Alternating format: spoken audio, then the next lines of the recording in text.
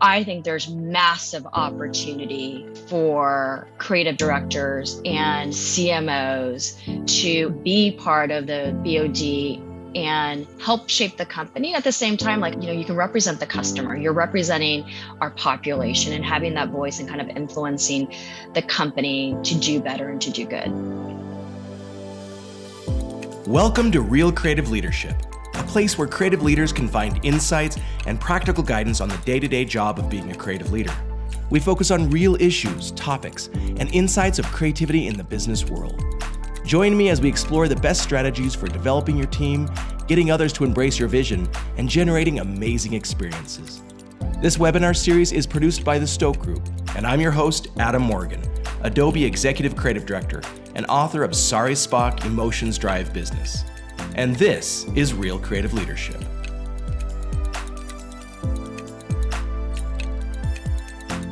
Hello and welcome to this brand new episode of Real Creative Leadership. Today we're exploring the changing roles of marketing, both in business and the culture at large. And we have a fantastic guest to help us dig into this topic. Sandra Lopez. She is the VP GM and CMO of Microsoft Advertising Business, where she's focused on driving effective marketing, position business, and share growth, as well as driving revenue. She's the chair of World Economic Forum Global Future Council on VR, AR, XR, and many other accolades. And I won't go through the whole lengthy list, but we're just so excited to have Sandra on the show. So Sandra, welcome. Thanks for joining us. Glad to be here.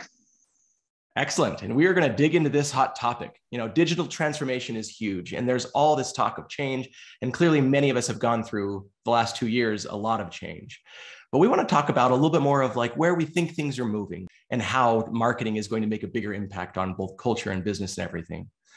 But let's start out first. Before we even get into all that, we need people to understand who you are and a little bit of your background.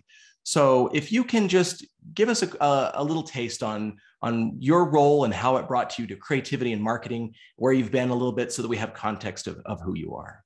Great, Adam. Well, I would like to say that I was born and raised as a Silicon baby in the heart of Silicon Valley in the technology industry. And starting in the tech industry, I always had aspirations to be a chief marketing officer. And so in doing so, I tried many different roles and had the opportunity to be both in marketing and business. And what I realized with regards to the world of marketing is that every single function, where you're the CEO, CFO, chief people officer, you have the responsibility to be a marketer as well. And what I mean by that is that really understanding your customer and who you're serving, so that you create products and services that meet their needs or improve their lives. And so I always like to say that, marketing is often seen as a cost center, but in reality, it plays a pivotal role in terms of the overall growth. And I always challenge, whether you're head of sales or head of HR, is that if we're here to serve our stakeholders, which has our key constituents as our customers, we all have the responsibility to understand who they are. And so that's really my curiosity in terms of the world of marketing. And in the spirit of creativity, and I know, Adam, you're head of creative, I also believe that we're all creative, right? As little kids, we had to solve problems. It isn't creativity just about problem solving and looking at the world from different lenses. And oftentimes I believe that society over time just boxes in that because you draw well, or because you're doing the, 30-second, video content, you're the creative person and everybody else is not. In reality, we are all creative creatures, and really embracing that so that we can innovate and create together, I think, is an exciting opportunity. And so I think I'm a creator at heart, really from the stem of what problems are we seeking to solve and how do we best solve them in a manner that understanding that most oftentimes we have constraints that we have to work under. Oh, I'm so glad you brought that up. And even though that wasn't necessarily part of our topic today, 100% agree. I mean, capital C creativity is what we all have. It's like human ingenuity. And I think that's a big issue in business today, is that they feel no, the creative people go over into that corner and you do your thing. No, the reason why you're on the show is because it's people who creative leadership isn't limited to a creative director or head of creative. It's people who believe that creativity can impact business and drive it forward. End of story. So thank you for talking about that. Yeah, no, absolutely. And dig a little bit more into this, because when we last talked, you talked about, yes, that marketing is a growth engine, not an expense. Mm-hmm. But you also talked a little bit, just tell me just a little brief of your perspective of how it's changed from the 1980s to today, because we're going to talk about not just that in marketing, but also how, boards of directors are going to be changing. But give me some context on what it was like in the past and what it needs to be today. Yeah, like, wow, we're dating ourselves back, right? So when we were kids, what was it? And, you go back and you look at the history of advertising. And, when I was growing up in like the 80s, I just remember, really what the role, and as I reflect back and understand like where we've come from, was really to like drive awareness. And arguably at the time, in my opinion, it was very transaction based, right? The notion of where marketing organizations, were they really talking about loyalty or relationship, I did not believe existed. And, today, the way I view marketing and how radically it has evolved, and this is why in my heart of hearts, I believe marketing is so strategic to the overall organization and deserving of board of director seats, is that if you take a step back and think about our responsibility to the organization, it's about establishing a relationship, right? At the very beginning, we are required as marketers, there's a group that's really intended to woo, your customer. I always like to say it's like dating. Like you got to woo that particular prospect and really articulate your contributions in terms of how you're going to make their life better. And then, you have to create a compelling reason. Like time is our most precious commodity. So why should they be attracted to your brand, or why should they be attracted to your business? And so that's like, you go the art of wooing and you're dating, and then how do you attract them?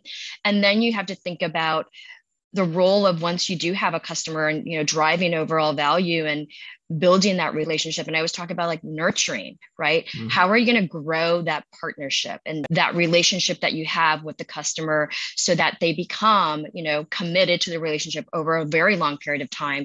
So if you think about how many different hats we have to play in the marketing organization, from bringing that new prospect in and increasing the overall user value and user growth, to increasing the overall share of wallet.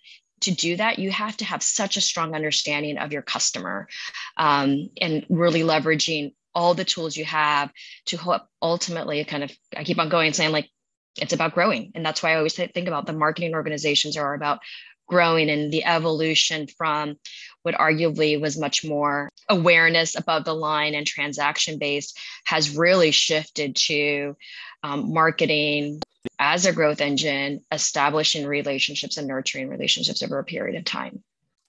That's fantastic. And I know that when we talked earlier, it's like we have moved into this experience economy, and everything you just said about moving away from just engaging people or engaging customers, it's now all about relationships.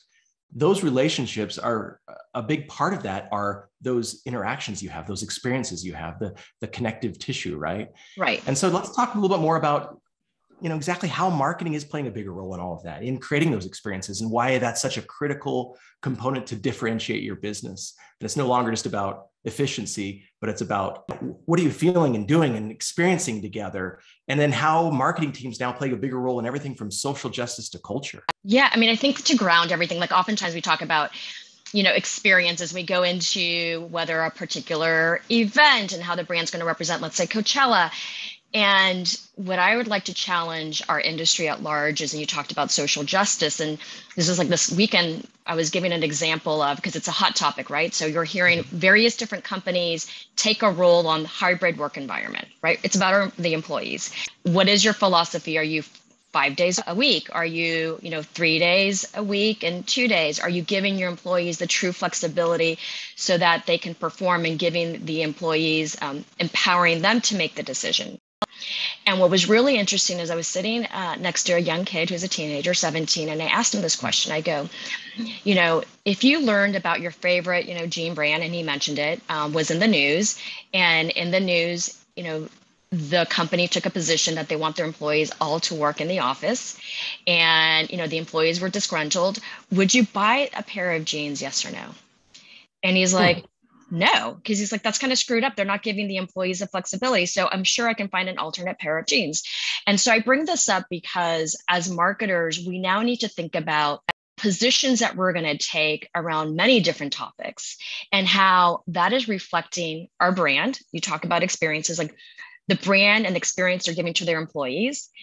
And as consumers, like, we're observing everything. Is that brand aligning to our values? There's so many options nowadays out there. There's no longer like one or two brands in a particular category.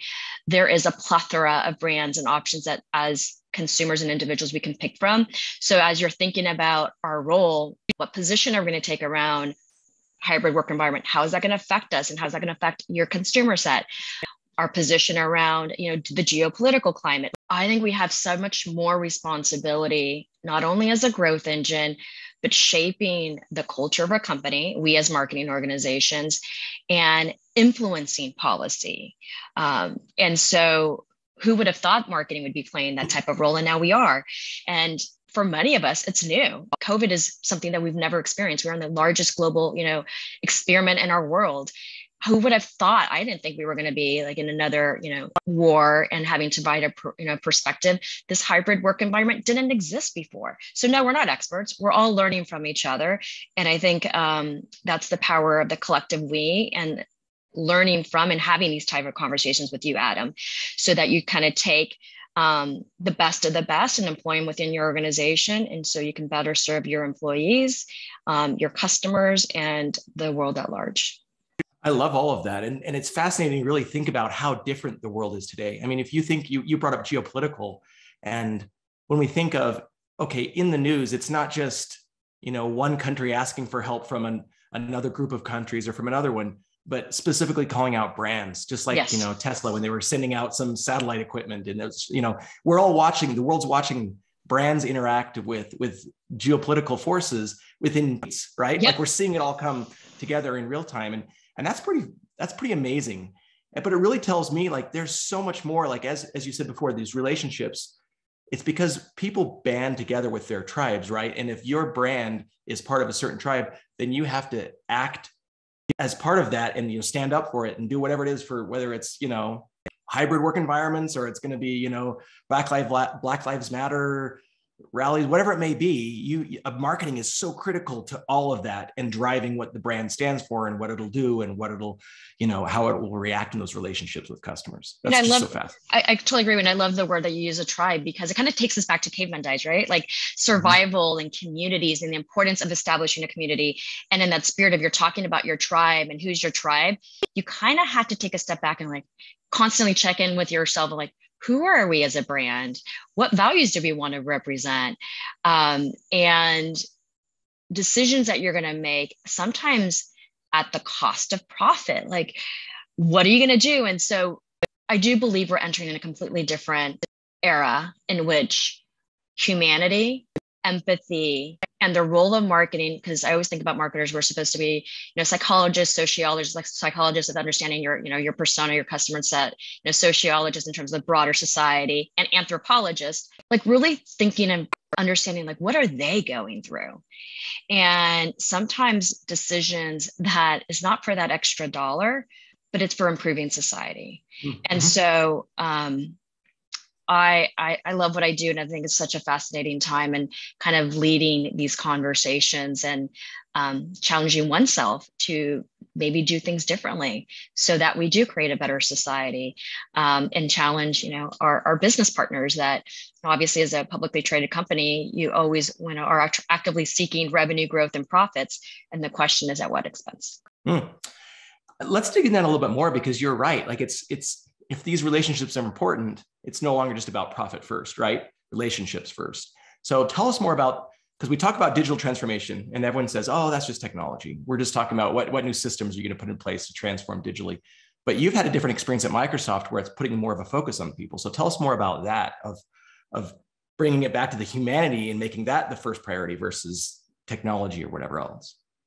Yeah, I kind of have goosebumps because, to be fair, I'm 5 months into Microsoft, and I observed from the outside and really admired Microsoft's journey from transformation and the cultural revolution that they're undergoing.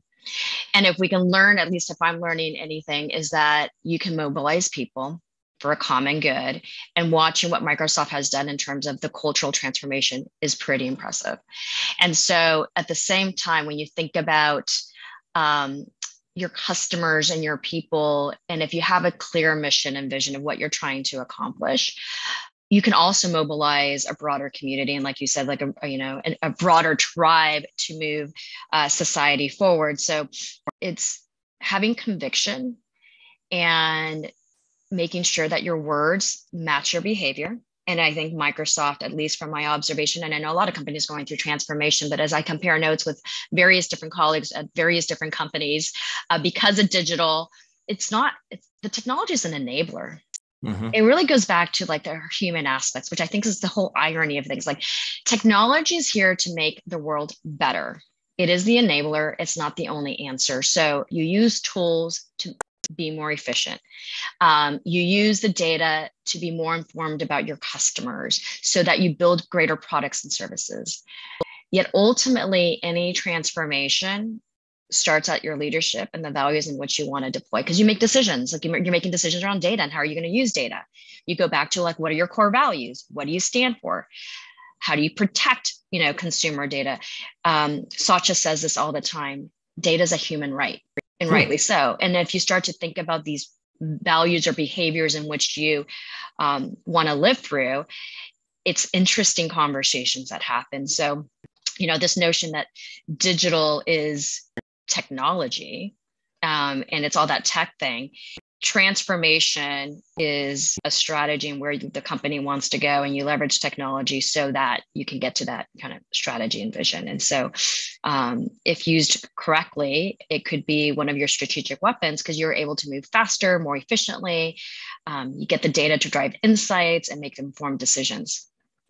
There are a lot of similarities between my company, Adobe, and yours, Microsoft, on that whole journey that you just described of making that whole, what do we call it, the customer journey, the advertising, the whole process of starting with enabling people and empowering them and giving them the tools to be the stars. Right. And then throughout that whole process being like, here's the data, here are the tools, here are the other elements you need along that whole thing to connect with your customers and make better experiences. So yeah, I think that's spot on from my point of view as well. Yeah, and it's hard. It's like technology isn't easy. Yet I always like to say like fashion, music, art informs culture and society. Well, now technology is informing culture and society, both in our personal and at work. And how do you deploy it and know that technology is ever changing? Like who would have thought? I always laugh. We're trying to just figure out Web 2.0 and get our like all data and analytics and BI tools and, you figure it out. And then all of a sudden you have Web 3.0. So it's constant. It's constant. And that goes back to like the role of marketing. Like you got to be in the forefront and you got to try and you got to learn things.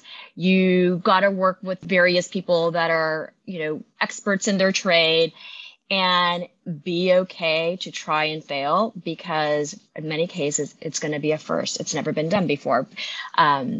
But as people get like, okay, we figured out Web 2.0, you're like, no, you have Web 3.0, 3D spatial computing on the horizon. And what does it mean for your company?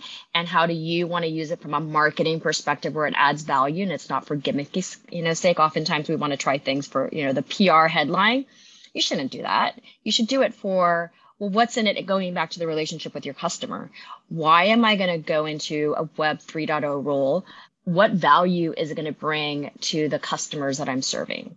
Yep. Not just you as the company. Yeah, I love it. Well, let me transition a little bit because we've been talking about this whole idea of how marketing is playing a critical role in shaping not just, cultures at a company, but society at large. Mm-hmm. But there's still, that was kind of a setup to another argument that we're really going to be talking about here in a minute, which is, all right, but today most boards are made up of operation and finance people. And there was an interesting article I shared with you, the HBR article, where it was like, all right, let's look, at the next CEO or where things are coming from. And there really is this interesting notion where it's like in the 90s, everything was all about that total quality leadership thing, Sigma Chi, whatever it is. And there was a real need for more operational leadership. But if we're looking at this future of like, okay, marketing and creativity is really driving all these experiences and really driving, beyond just trying to be more efficient, right? It's more of like those relationships and how do you dig deeper? We want to set up this argument of saying, well, then why hasn't, boards of directors kept up with where the changing needs of business are moving? So we should have, rather than, boards of directors made up of mostly operation and finance, how do we get more people who have more of a creative slant, whether that's a marketer or a creative leader or a designer or whatever that may be? How do we get more of them onto the board? So I'd love to hear your thoughts as I set up that argument. Yeah, I mean, listen, overnight, supply chain officers are wanted in the board of directors seat because we realized what happened with COVID, how supply chain affected businesses. Why can't we have the conversation of marketing as a criticality part of the organization? I mean, I always kind of laugh when a company is going through financial struggles. What gets cut first? Yep. Marketing. Yep. Marketing, HR, which I think is like the most fascinating things. Great companies are built by great people. So you're affecting your HR groups. And then marketing as a growth engine, yet you're cutting your growth engine, both, helping attract customers and retain your customers and grow your customers, but you decide to cut that. I challenge our industry. We need to up-level the conversation. We need to talk about marketing as a business and the role in which we play. And arguably, we need to probably change our vernacular. I mean, performance marketing, we're absolutely getting there because if for every dollar you can kind of get to the revenue. But I do think we as a community maybe need to change the language that we're using when we engage with the C-level or our CFO. So it's not viewed as that, shiny 50-second commercial that goes in the Super Bowl, or considered, we'll go to the marketing department that all they do is pretty PowerPoint slides. Absolutely not. We don't do PowerPoint slides. Maybe the slides are an articulation of our value proposition that is enabling sales to go articulate why our product is better than our competition. Maybe that slide serves as a briefing document to make sure that when the CEO is out there talking to the annual shareholders is representing how we're positioning the overall brand. And so I think we need to get into these healthy debates, and for the board of directors to start to realize how marketing drives growth. And I think until we have these conversations, will executive recruiting firms that are looking to land people in board of directors, or the CEO that's trying to look at their board of director compositions, would they consider, hey, why don't you consider going to hire a CMO or a head of, creative? And I think we have work to do. We have work to do to articulate our role and the business impact that exists should we not be there. Now, the supply chain officer saw their role front and center, whether they'd like the attention or not, but they're the ones who are now getting calls for board of director seats. Yeah, I agree with you. And it really is starting the conversation, because we're not saying that we have not been included in the board of directors. No, CMOs are usually on the boards. That's totally fair. Yep. I think what we're trying to say is if you look at the whole makeup of a board, it leans really heavily to operations and finance. Yep. Or even legal counsel. And you need those roles. And policy now, Adam, I would say policy now because of data policy, right? So policy, people that run policy within, usually it's legal. Yeah. They're, part of the composition of the board of directors now, is if you start to look at the new, compositions that are starting to emerge. And maybe what I'm getting at too, because I agree with that completely. It's more of if you look at how people have trained their brains over the years. If someone has trained their brains just to look at financial sheets or, stats and data, that's one thing. But the problems that companies are facing aren't okay, how can we be more efficient? It's how am I going to address this huge human need of this problem that's just come up in the last month? What do we do? Right. And I know you can say, we've got people that'll help us make those decisions. But I think what I'm really getting at is there is a difference inherently with someone who has trained themselves to focus on the customer and connect emotionally their whole careers and really understand that empathy and putting themselves in their shoes and creating those experiences. And so having more on the board that have those superpowers versus, financial superpowers, that's what we're saying, let's balance it out a little bit better. But at the same token, we're not saying, where you said we need to step up in our own, departments is true. We need to start to learn to speak better with finance and understand some of those other key components, because Wall Street is always going to come a knocking and you need to be able to respond to that. So I think that's what I've often said to creative leaders is you need to learn to speak the business language. You need to learn to speak, strategy and learn to speak finance. And a lot of people want to roll their eyes and ignore that. But I'm like, no. Like, the only way we're going to get there is if you can speak that language, but then still bring your set of skills of looking at things through the customer lens, right? And looking at stories and experiences in a different way. So there's got to be a lot of growth on both sides to get there. I 100% agree. And, you're talking about the creativity and just brought a point up is that right now, many individuals, we talk about diversity inclusion, oftentimes anchored on ethnicity, but diversity and inclusion, the heart of it is about diversity of thought. So your point around when you look at the board of director compositions, it's heavily financial and operations driven. Wouldn't you think about diversity of thought and bringing somebody, to your point, like the creative person has been trained by its very nature to look at things radically different, and they've honed in that skill.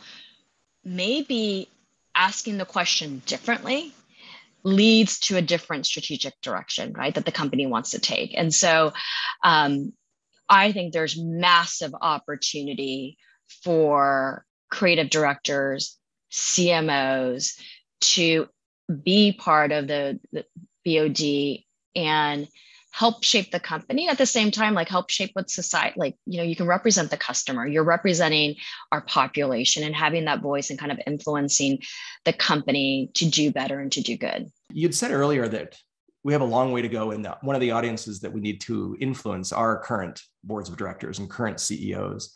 And I wholeheartedly agree that we absolutely need to make a case for it and start to have conversations like this, at least to get the conversation up there. And I think another audience that we probably need to look at are recruiters, because I can guarantee, like, when they're looking for the next CEO or even CMO, they're only looking for a specific breed, and it does lean definitely towards metrics and numbers and finance. So how do we get that conversation going? And I guess that's the ask for this audience and beyond.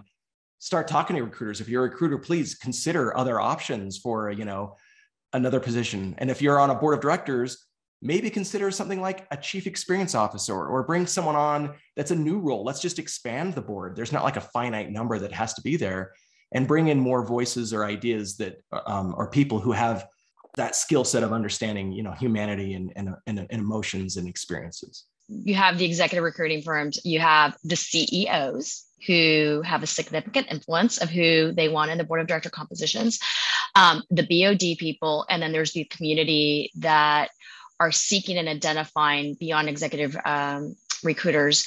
They're actively looking for the next generation of BOD directors. And for us, you, Adam, myself, we have to allocate time to articulate why this is important. And it's going to take us kind of conditioning the market, just like these are our customers, right? Executive recruiters, the CEO, the other companies that are looking at BOD compositions, to educate so that maybe it's not going to be us landing it. It's going to be the next generation and giving them a shot. And so, I spend a lot of time not only talking about me as a Latina and what I can do for BOD, but me as like a business marketer and what I can do to help drive growth. Or you can anchor on something that marketing is really known for, is like the digital transformation that we had to go through. Everybody has to go through a digital transformation. And so the value that you can contribute there. So I just say, I always tell myself, this is just part of an additive part of my job. And it's really to benefit society at large. And maybe you and I are not going to land it, but the next generation will, if we keep on having a compelling argument to why this voice matters in the board of directors room. Oh, excellent. One last thing I wanted to bring up on that topic, we did some research this last fall. We, interviewed hundreds of creative leaders across the nation, and it was just about careers and understanding what their next step would be and where they would go. And certainly there were plenty that were like, no, I see a ceiling, this is where it's at. But there was an interesting stat where a third of them had imagined or were planning on not just like waiting for a position on a board of directors, but breaking off and doing some startup where they were the CEO. And I've seen a lot of these creator as CEO or as founder of a new startup, because they're understanding the market, they're understanding customers and moving into a place where it's a better customer experience. So here would be my one thing to current CEOs and boards. it's better to get someone on your board now who understands that rather than have some other company completely, disrupt you because the creative leader has moved off and started, a better experience with a better relationship. So better to do it now rather than lose to a competitor. That's my thought. It's just like, let's get someone on the board and have them be a partner, arm in arm. Amen to that. I agree. I 100% agree with that. Oh, excellent. Well, anyhow, any last advice that you'd have to help other, marketers or other people to help start these conversations or continue, kind of pushing better experiences for all companies and all culture? I mean, I think we Adam, Adobe you guys have a conference, Microsoft, we have a conference, the advertising industry, Con has a conference. Like, why don't we look at ourselves first and challenge the content, the programming, and talk about the role of marketing playing at a larger level and challenge, the industry conferences. It has to start with us, because if we're not talking about it, then obviously why would the BOD and why would these executive recruiters talk about it? So I would challenge us for the coming, closing out this year and going into next year. Let's get this topic on the programming, similar to how maybe 5 years ago we got diversity inclusion as part of a topic that you see it in every single conference. Yep. Let's get marketing as a business and why we deserve a BOD seat within our industry, and let's see how far we can go collectively together with our tribe to land some of our talented, community art directors, creative directors, CMOs on BOD seats. Well, that's a great suggestion. I love it.